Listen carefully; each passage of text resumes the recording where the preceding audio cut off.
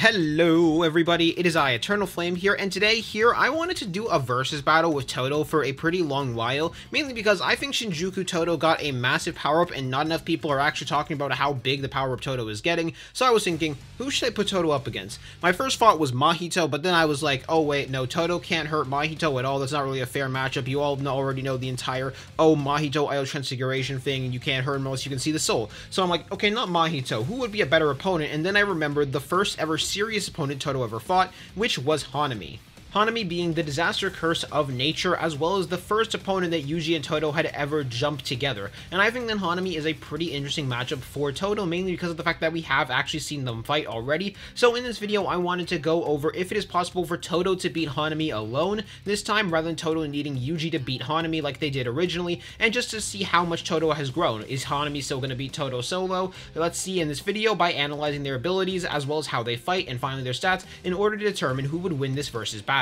So first, I am going to talk about Hanami, mainly because Hanami is the easier one to talk about, and then we can basically, after we're done talking about Hanami, jump to Todo and use Hanami as a basis for their scaling, since Hanami and Todo have fought before, so we can use that and then jump to Todo after. So now we're going to go over Hanami, their abilities, and that type of good jazz.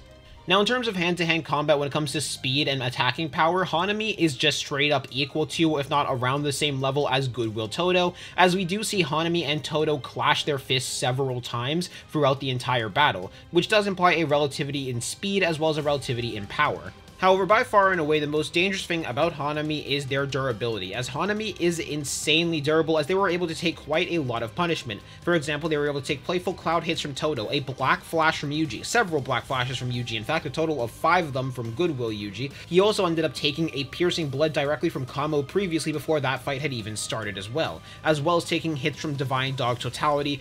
All of that in Hanami still hadn't been brought down by the end of the arc. However, it should also be noted that Todo back in Goodwill had enough power to steadily damage Hanami on their own, even without Playful Cloud. Then finally, which is by far and away the most important thing when talking about Hanami, is Hanami's abilities that they have access to. Where Hanami's abilities that they have access to is the ability to just launch out wood pellets and wood balls at opponents. They can launch out giant tree branches and giant trees at opponents and make them rise from the ground, as well as directly manipulate them, or make them disappear and reappear. They can use them to fly on them as well, just by making like a giant stick that is flying in the air that they are standing on top of, as well as make those roots launch out at opponents. At least those are the basic abilities Hanami has access to. However, they do have access to even more special abilities than just that, as the two main important abilities that Hanami has access to are the Curse Buds as well as the Flower Field.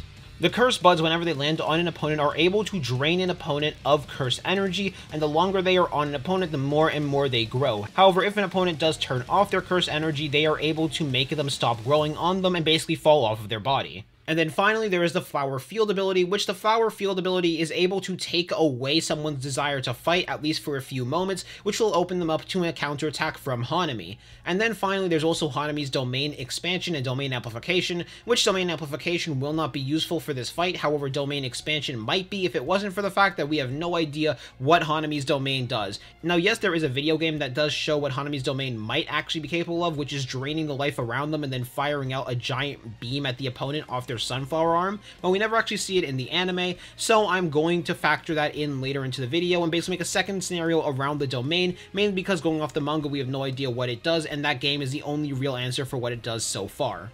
And the final and most important part about Hanami that I should also mention is the fact that they have these two little wood antennas on their head, these two little wood horns, that are its weak points. If those points get compromised, then Hanami gets massively weakened, as Gojo had displayed, mainly because when he ripped those out of Hanami's head, Hanami was not able to keep up a domain amplification against Gojo's domain for long enough, and it is just straight up shown to weaken Hanami. So if they get compromised, then yeah, it's going to get even worse for Hanami than it already will be. So yeah, that's basically everything about Hanami, and now we're going to move on to Todo, see where Todo scales, as well as how he improved since they had first battled Hanami.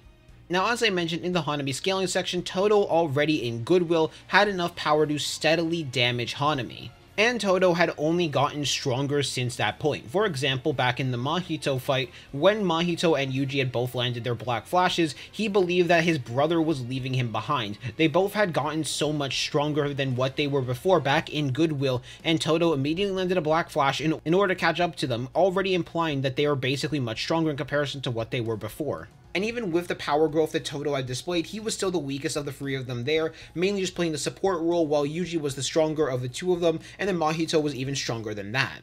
And now, most importantly, in the modern day, he has shown relativity to the current Yuji Itadori that is fighting against Sukuna. Even though I do think he is weaker than that Yuji Itadori, he has shown relativity to that Yuji Itadori. Now, to avoid this turning into a video about how strong Shinjuku Yuji is, I'm just going to link you guys to the video itself, but just know Todo is massively stronger than what he was in Goodwill, as well as even what he was against Mahito, just to make this pretty easy and simple. So each of his hits are going to be doing a steady amount of damage to Hanami, even more so than what he was doing originally. And also, Todo is going to have a massive speed advantage in comparison to what he was before, because like how he gotten stronger, he had also gotten faster and much more durable as well. Though we don't really have that many durability feats for Todo yet, we can just assume he got more durable, considering literally everyone else during the 1 month time skip mainly focused on increasing their durability, so we can likely say the same for Todo, though we don't know the exact degree that he would have gotten more durable by. However, finally, and this is where his big upgrade comes, which is Todo's curse technique they now have access to. Now, Todo's curse technique was always Boogie Woogie, where he needed to clap in order to swap places with things. This was already enough to disorient Hanami originally, albeit with a partner in mind. However, this Todo has access to an even better version of it.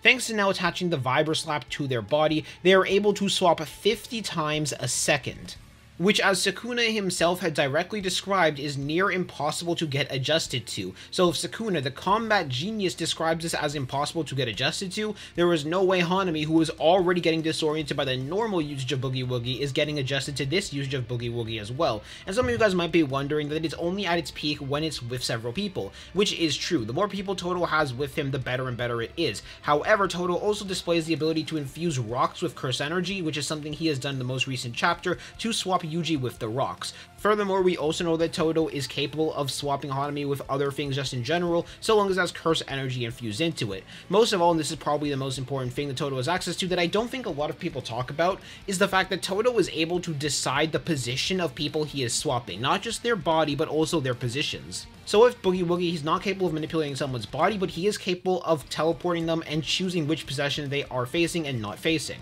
Finally, there is Todo's amazing battle IQ, which is able to near instantly adjust to fighting with this new Yuji Itadori, as well as basically fight with anybody. Todo's described to having an IQ of over 530,000, albeit this is his own description, but Todo is insanely smart, as it was Todo who actually figured out how to counter the Curse Buds in a total of 0.1 of a second. He also has access to Simple Domain. He does also have access to Simple Domain. Todo also has the possibility of hitting a Black Flash in this battle as well. So now we are going to go over the two scenarios that I have planned out for this video, where the first scenario is basically going to be Todo versus Hanami, excluding Hanami's domain expansion, and the second scenario is going to be me talking about if Todo has a way out of Hanami's domain expansion, and how that might actually end up affecting the battle. And unfortunately for Hanami, I have to ultimately give this versus battle to Todo. Now, the reason why I think Todo would win is because of the fact that I don't think that Hanami is just ever hitting Todo. Now, not just do I think that Todo is already faster than Hanami, now Todo has an even faster version of Boogie Woogie than what he had in comparison to before, which allows him to swap 50 times in a single second. More importantly, which is an unfortunate thing for Hanami, all of Hanami's attacks are literally just extra things for Todo to swap with, and Todo more often than not can literally just force Hanami to get hit by their own attacks. For example, if Hanami tries to send the Cursed Buds at them, well, he can just swap himself with Hanami and force Hanami to get hit by their own Cursed Buds. Hanami tries to launch out a wood spike at them or wood pellets, Hanami is now swapped and is going to get hit with those attacks too. It is literally just a really bad situation, and it's just going to get worse and worse, especially considering Todo can just get more Curse Energy infused objects and start throwing those all around the battlefield. Now, yes, Hanami is extremely durable. That is something that I think should be noted, but there's also the issue of, even though Hanami is extremely durable, it won't matter if you can't hit your opponent, because eventually you are going to go down and you're going to be destroyed, because your shield can only last you for so long against something you can't hit that can do steady damage to you. After all, even if we were to assume that Todo hadn't gotten any stronger since Goodwill, which I know is completely wrong, and I think you guys also agree that is completely wrong, considering Todo was literally able to kick Sukuna and make him cough up blood, even though it is a nerf Sukuna, that's still Sukuna nonetheless, he is just going to eventually wear Hanami down. After all, while Hanami is durable, they can only take so many attacks that can steadily damage them, and that's especially assuming that Todo doesn't land a Black Flash at all in this battle. or that Todo doesn't choose to go for their weak spot either, which Todo would know about. Like, we're giving Hanami a lot of advantages, and I still think they ultimately end up losing when taking into account their battle IQ as well as their abilities, mainly because Todo is just a really bad matchup for someone like Hanami, because Hanami would just give Todo a lot more to swap with, and we already know that Hanami is not immune to their attacks, mainly because we've already seen how Boogie Woogie interacts with Hanami beforehand. Now yes, it was with a partner, but at the same time, this is a much stronger and much faster Todo in comparison to before, with a much more superior version of the ability, considering he can literally swap 50 times a second. However, Hanami does have one win con, which is kind of important, which is talking about Hanami's domain expansion. Despite Todo being much stronger, if Hanami can make sure their technique is guaranteed to hit Todo, it's eventually going to wear them down. However, does Todo have a counter to the domain expansion?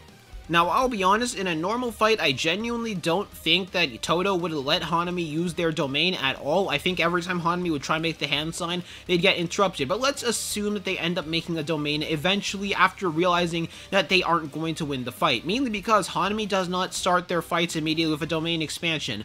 Hanami is not going to spawn a domain out of nowhere, while Todo does have a potential way out. And that is assuming that Todo had placed Curse Energy on a rock beforehand, and he swapped places with that rock to get himself out of the domain. Now, of course, we aren't certain if this can happen, but this is something that is very likely that Todo would end up doing just to give himself more things to swap with, especially considering he's fighting against a special grade curse alone. Now, I do think that Hanami's domain would end up winning if Todo gets stuck inside of the domain, however, I just don't see that happening. So basically, most scenarios, I see Todo winning unless Hanami just immediately activates his domain, or Hanami is able to get Todo in their domain and Todo never places Curse Energy into a rock or some other object for him to swap with. Other than that, I do think that Todo just wins the fight most times, mainly because of his speed advantage as well as his power advantage and the fact that just Hanami can never hit Todo. However, I want to see what you guys think in the comment section down below. Do you all agree with me on this, that Hanami just loses to Todo outright without the domain? Do you think the domain makes no difference whatsoever? Or do you think that Hanami should win even without the domain? I want to hear what you guys think in the comment section down below.